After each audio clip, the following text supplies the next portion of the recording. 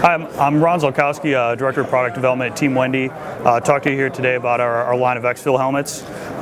Basically starting with the carbon, this was our first full helmet that we released. And we really started here actually at the inside liner. So this was a project we worked on with Natick Soldier Center to do a new approach to impact liners. So instead of being foam based, this is polymer structure based.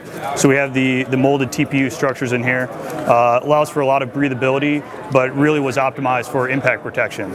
So when we had this liner come out of this Natick program, we then transitioned it into the full carbon fiber shell. So this was our first helmet offering, partnered with Wilcox. All our shrouds are Wilcox precision machined, and we came up with our own rail system here, which our goal was to make it more modular, make it so that you could DIY and attach really any kind of accessory that you could think of.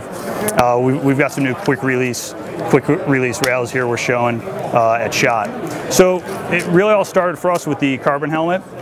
Then we moved on into last year. We released the LTP, is the lightweight tactical polymer version of the helmet. So it's injection molded Lexan polycarbonate, and this is very similar to the carbon. Lower price point, a pad-based liner, still has the cam fit retention, which uses the BOA dial, so you get on-the-fly adjustment, locking cams in all four corners. So that's the LTP. And then the newest helmet that we're unveiling here at SHOT is the exfil Ballistic. So the exfil Ballistic, really just taking the groundwork that we laid with these helmets, going to a full ballistic shell. It's going to be under 2.5 pounds, 3A, 9mm at 1,400 feet per second, less than 1 inch of back face deformation. Those are our targets on this. This is releasing essentially summertime 2014. Again, we have the pad-based liner, the same rail system.